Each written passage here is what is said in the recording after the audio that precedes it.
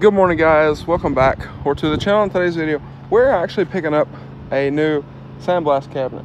So there's actually a lot going on today. Neighbors are mowing. For whatever reason, our air compressor is leaking. We got to figure that out. But anyway, the blue truck is that's back there. But I'm gonna take the cover off it. We're gonna put it in the storage building. And well, I guess here in a minute we're gonna go ahead head out that way. So I guess I'll catch y'all when we get back. It's gonna be a little over an hour one way, and then we gotta go do something else, and then like 2 hours back. So it's gonna be a trip. But anyway, we're gonna get over here, pull this bed cover off, put it in storage, and we'll go ahead and head that way. Also, guys, I've been meaning to mention this. I think I mentioned it in one video. I don't remember. Anyway, I think it was in the little blaster video. I'm gonna put this clip in both videos. I hadn't finished that video yet, and we're working on another video with the ovens and stuff.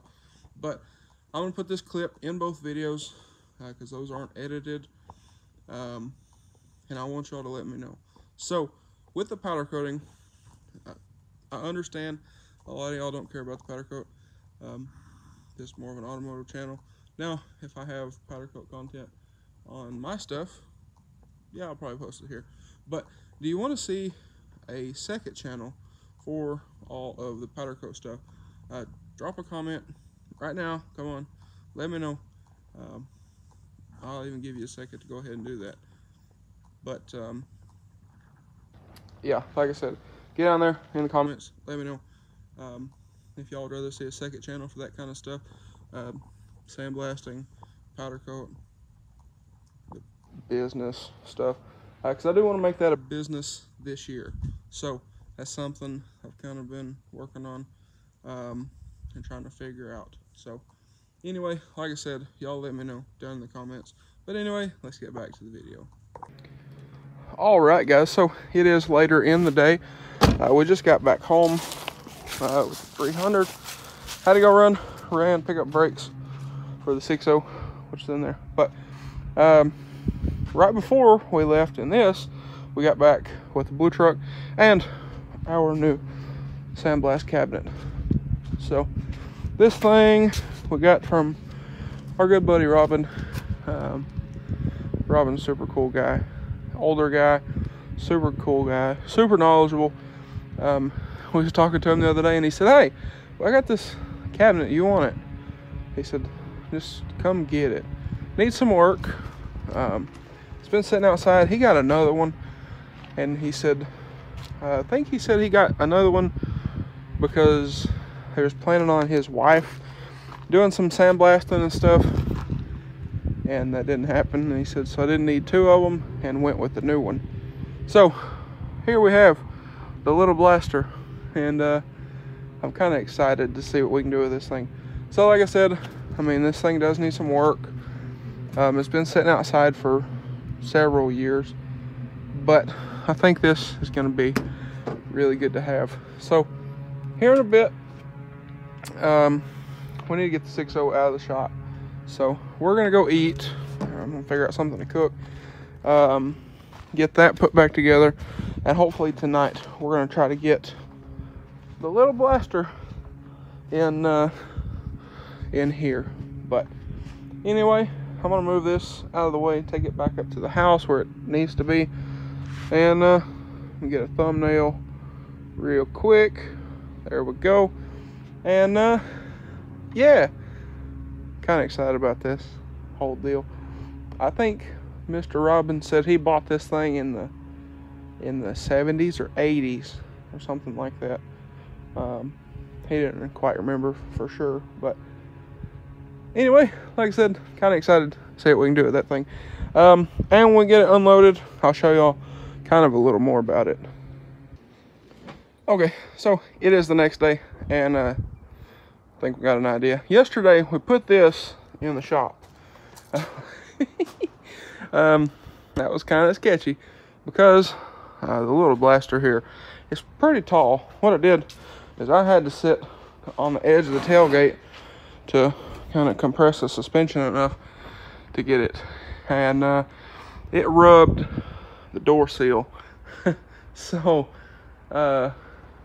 yeah, but it worked. So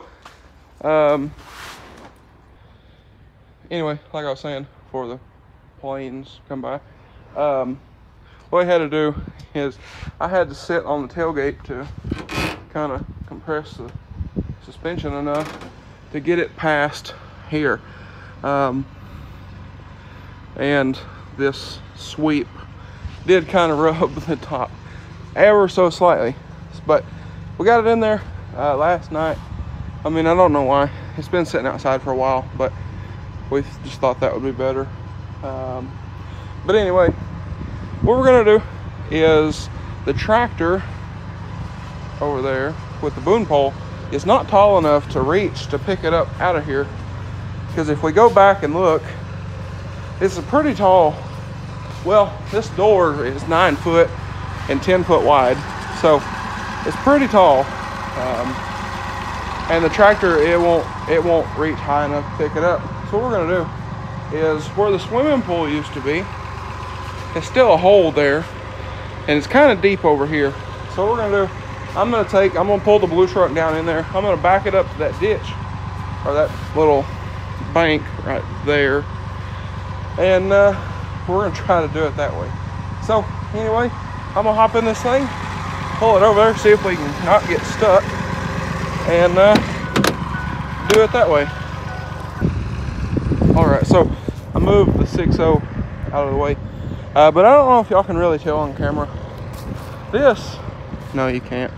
This is like 2 foot, maybe a little more, kind of a straight wall here. So I'm gonna take that through there, try not to get stuck there, and back it up right here, and then get it at an angle where he's got room to get in there with the tractor, and we should be good. So we're gonna try it and see anyway. I don't exactly know how it's gonna work, but we're gonna try it. So I'm gonna pull this through there, like I said, see if I can not get stuck. That would be ideal. And see if we can get this thing out of here. All right, so here you can kind of see a little better of what we got going on here. But anyway, I'm gonna help him get this thing all chained up and see if we can get it pulled out of here. All right, so a little sketchy. Tractor won't go up high enough to pick it up. So what we're trying to do is kind of move the truck forward a little bit, pick it up and slide it. Move the truck forward a little bit, pick it up and slide it. I'm gonna grab a pipe or something to try to pick it up and slide it back a little bit more. That way, if something comes undone, it doesn't just come crashing down. But we're getting there. We're almost there. All right, so we got the little blaster inside a week or so ago, but I'm gonna start messing around with this a little bit. So first things first, we need to get all this old wet media out of here. So we open this little door. I'm gonna try to shovel it out through here. Like I said, this media is old, it's wet, so it really needs to be out of there. And I think at some point we're gonna try to hook this thing up to air and see what it does. Air and power, kind of see what all it needs. You know, stuff like this regulator. I mean, does this regulator work? I have no clue. So we'll do some looking about all that stuff and whatnot. And when we get all this media out, I'll kind of show y'all around this thing just a little bit. All right, so with the little blaster here. Now this is a foot operated deal, which is pretty nice. No trigger on the gun. Again, foot pedal. So we've got most of the media out, as you can see. Now what we need to do is we need to get that pipe plug out of the bottom and try to do some more cleaning. And I almost think for all this rust and stuff, we could probably put some media in here and blast it away. But I do like on this thing 2 doors. That's very nice. Whereas that one just has 1, and on this one the doors are nice and smooth, so media doesn't collect in the doors, and then little bevel, all this stuff runs off. Whereas with that one, every time you open the door, media falls out in the floor, which is not ideal. But there's a lot of really cool things about this. But like I said, we're gonna keep cleaning, and I'll go over some more of that at the end. Now, we also got, I don't know where they're at, but we did also get glass for that thing. A good bit of glass at that. And, where's it at? Okay. And a bunch of tips. But another thing we got is a little package of tips, several pieces of glass, and a bucket of media. So that'll be nice for getting this thing all fixed up. I know, or I think I know, that the fan motor for the collector here in the back is probably bad. The gentleman we got this from, I think, said that's why he quit using it to begin with, was this fan motor. And that cartridge is probably gonna need replaced as well. But anyway, I feel like this will be a nice little project for us. And it might replace the old Harbor Freight. This cabinet is not bad, especially now that, you know, we've added a cyclone on it, a different, yeah, and that's exactly what I'm talking about. Every time you open it, media falls out from here. But, you know, we've done a different siphon, different gun. Added that over there. A few things. But the biggest thing I don't like about this cabinet is the glass. If you look at that and then you come over here, look at this one. Much greater angle, and this one is much easier to see what you're doing. So, like I said, this might replace the Harbor Freight. We might keep the Harbor Freight just to have a backup type deal, or if we need to run a different media, have that media in that one and different media in this one. I don't know. We'll figure all that out. But I do think the little blaster is going to be a pretty nice addition to our Sandblast and powder coat setup. So anyway, we're going to try to get that pipe plug out of the bottom of this and see if we can get the rest of this old media out of here. But anyway, guys, we got the, a couple days later, but we got the little blaster back in here. Now, let me open this door. This door opens a little better. So, some of the stuff, we did get most of the media out. Took that pipe plug out of the bottom, kind of got most of everything out. But some of the things we are going to need to do here before we can like really start using this. I mean, there's little stuff like the glass is busted for the light. The light's not super bright. But stuff like these door seals are super rough. Yeah, there we go. Just move that out of the way. Not in place at some places. So that's the thing. We hadn't hooked air up to it yet, so we need to do that. See if the foot pedal works. See if this regulator and all that stuff works. Make sure there's not any bad air lines or anything like that. this door, as you can maybe see, maybe not. There's no seal there. There's supposed to be a seal there, but there's not. So we need to get a seal for that. I showed y'all we have lots of glass over there for it. Another thing, where is it at? Here it is. The gun here is toast. So that's the thing. This is a Sandblast gun, not the one that came with this unit, but we're gonna have to get a new gun for that. So it needs to be a foot operated gun, not a trigger style like we have in, let me walk under here, not a trigger style like we have over here in the Harbor Freight unit. It is just a standard trigger style system.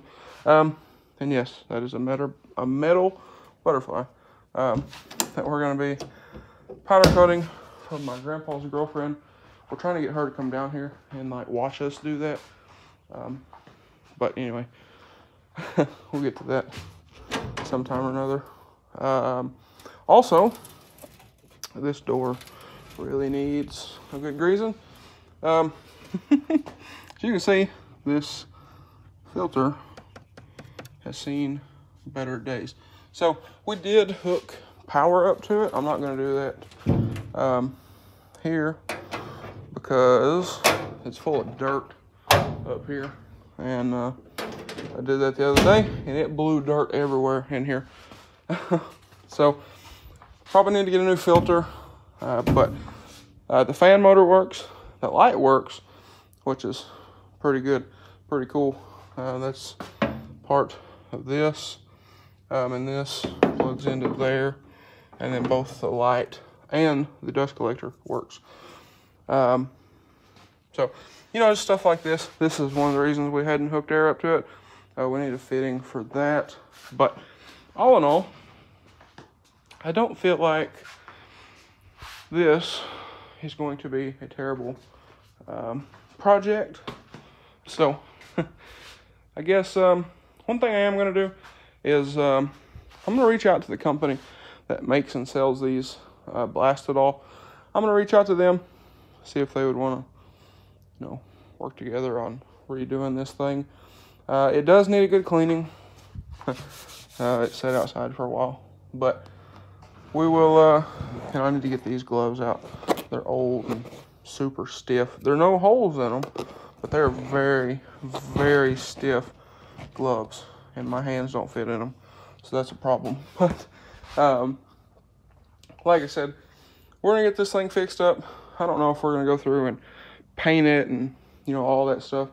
We'll just have to see. But anyway, we're working on a bunch of other stuff today, so figured while I was out here, I'd go ahead and kind of finish up this video. And like I said at the beginning of the video, if y'all want to see me make a second channel for all the powder coat stuff, drop a comment down below. Let me know. I would be super down for that, just to kind of keep everything divided. But anyway, guys, I guess that is going to be a wrap for this one. So with that being said, if y'all enjoyed today's video or possibly found it helpful, please drop a like and comment down below. Hit that subscribe button. Thanks for watching, guys, and I hope everybody has a great day.